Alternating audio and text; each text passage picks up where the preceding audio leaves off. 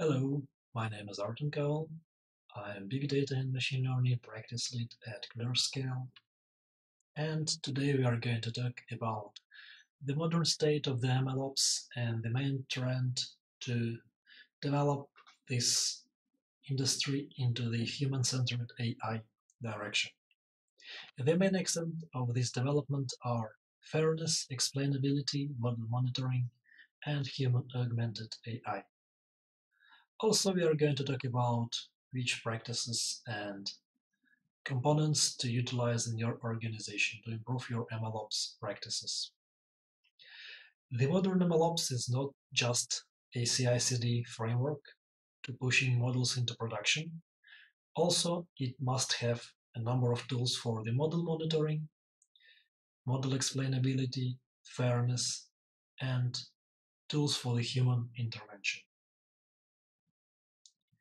The initial data analysis framework was a well-known crisp DM, but ML industry quickly abandoned that framework because it does not count in a lot of ML-specific features, such as feature engineering, feature versioning, model validation and testing, continuous data quality control, and so on.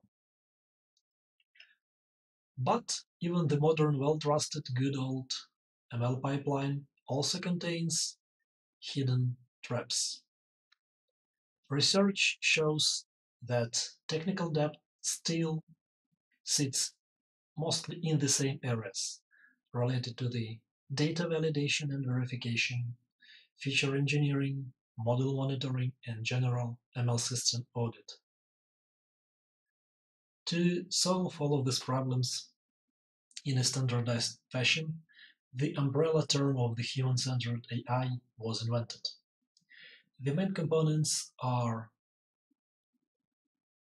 monitor data quality, monitor model quality, monitor bias drift, monitor feature attribution drift, and general questions on the fairness and model explainability.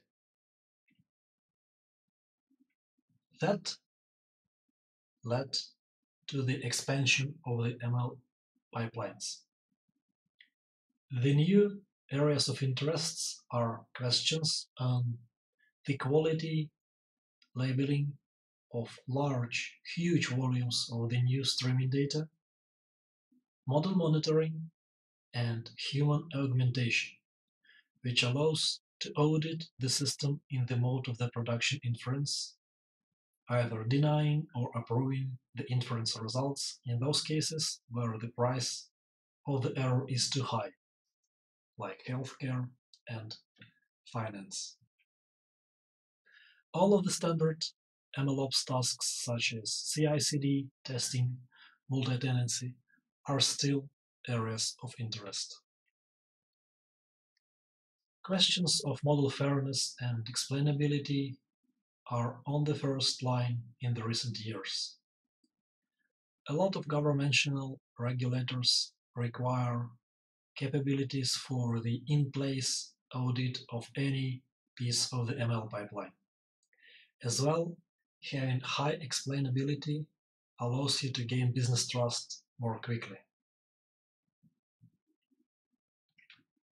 Bias or absence of bias is extremely important to stop discriminations based on the race, gender, age, religion, and other sensitive traits. Instruments like SHEP and AIF 360 are good entry points to solve those tasks. To monitor data quality is to take the well-known process of the general base data analysis and apply it in the CI/CD manner. The same important components are still in the picture, like visualizing results, notifying the human operator, observing quality metrics and violations. Tools like DQ allow to track both statistical and custom metrics, such as missing columns, incomplete rows, etc. Model quality monitoring is tracking a model performance by comparing the live predictions with the actual ground truth levels. In general, the well-known metrics for the loss minimization are still applicable, but they are integrated in the CI/CD system on each steps of the pipeline. Model bias drift monitoring is targeted at detecting a difference between live data and the training set data. Most of the tools allow to detect the bias based on the gender, religion, race, etc. The metrics are wide and quite interesting. In the same manner, feature attribution drift, or how important is a specific feature for the real-life inference, are also tracked in the CI/CD manner. The SHAP framework is a popular tool which combines a lot of the research and implementations.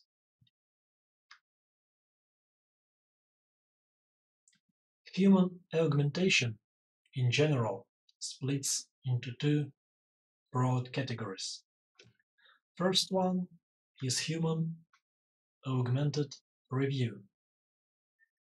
Main components are the capability to review the result by several people and to combine the score for the final review.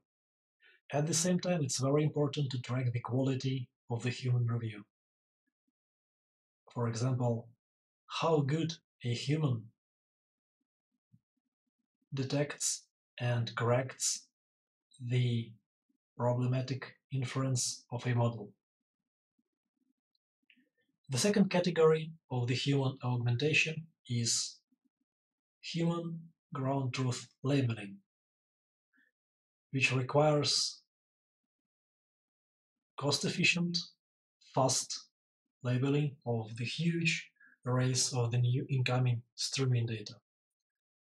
Usually, such systems are built from scratch, or a popular solution from a cloud vendor is utilized. How to identify which exact components or practices from the human-centered MLOps are needed in your organization? If your team is not big, you expect low traffic and the compute complexity of your model training is low, then you should implement at least the drift monitoring. The standard CI/CD practices must remain untouched, and systems like Metaflow or MLflow should be utilized to bootstrap and automate mundane and repetitive MLOps tasks. If a company has a resource to power a relatively large MLOps company, then it is recommended to implement multi-tenancy control, model versioning, and to utilize vendor-specific MLOps optimizations, such as hyperparameter optimization or elastic inference acceleration. The data quality control is extremely important at this size of the company and product. In the case of a large enterprise, there is a possibility to build custom tools for the inference review and for the ground truth labeling. Extremely critical is the orchestration of the multi-model, multi-tenancy training, the capabilities of the common feature registry, and model registry. In practice, systems built around Kubeflow ecosystem prove to be extremely useful and trustworthy. It could be noted that human-centered AI is rather a general idea than a separate solution. General rules are to integrate all of the data and model quality control steps on each pieces of the ML pipeline, including real-time production inference. Also, you should remember that the moment your model is deployed to production, it's already obsolete. Build your systems with the human augmentation and advanced MLOps ideas in mind. At the end, let's talk about the future. A lot of the research is concentrated on the privacy-preserving machine learning. Large research groups are also investing in the model's interpretability. The very promising is the future of the AutoML, both in the MLOps open source frameworks and in the cloud vendor implementations. Measuring human augmentation and deriving some statistics from that is also seems to be a very promising direction for the MLOps development. You could see the list of the extra resources at the end of this presentation. Thank you very much for your time. See you soon.